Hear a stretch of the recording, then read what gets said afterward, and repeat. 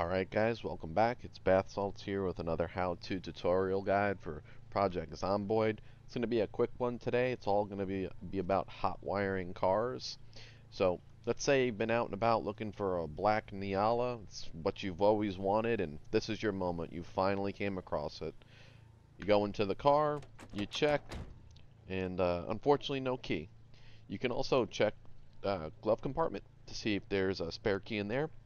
But unfortunately, we're out of luck in this. So how are we actually going to hotwire this car? So there's two things we're going to need. Number one, being an item, we're going to need a screwdriver. I always carry a screwdriver on me at all times. I keep it in my fanny pack. That is the only actual tool that you will need to hotwire the car.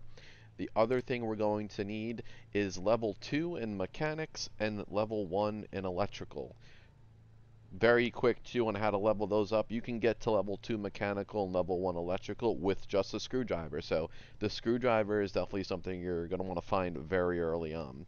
But let's fast forward and say we've hit our level 2 mechanics, our level 1 electrical. How do we actually hotwire this car? So we're going to want to hit and hold the letter V, like Vincent. That'll bring up the vehicle radial menu here.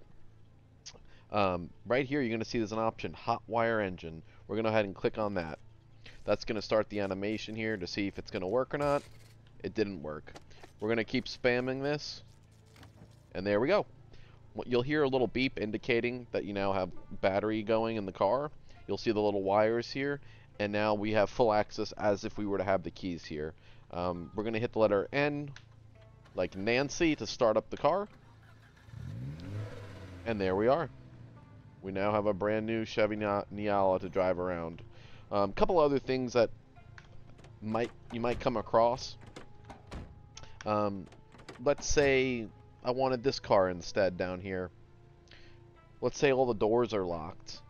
Well, how am I actually going to get into this car to hotwire it? Go around to the passenger side and right click until you see the option smash front right window. Go ahead and smash that. That's going to allow you to break into the car. Another quick tip too, if you hold down Z, like zebra, you can actually quickly change which seat you get in and out of. This is especially important if, let's say, you're driving and the driver's side gets swarmed by zombies and you feel like you're stuck, the car is immobile, it's not moving. You can hold down Z, and on the outer portion of the car model you'll see that there's doors. This will indicate that you want to exit out that door. So I can even exit out the back passenger side door from the driver's seat by holding down Z and clicking on that button. Now I'm getting out over there. It's a really good way to play like Ring Around the Rosie while within the safety of a car. It could save your life in a pinch in the future, so I figured I'd throw that in there. But that's pretty much it, guys. Get yourself a screwdriver, get yourself mechanics 2 and electrical 1. Make sure the car's got some gas, and you're good to go. Let me know if you guys have any questions, any comments, let me know. Like the video if you enjoyed it, if it helped you. If you really like the content, consider subscribing. And if that's all for right now, I'll catch you guys on the next video.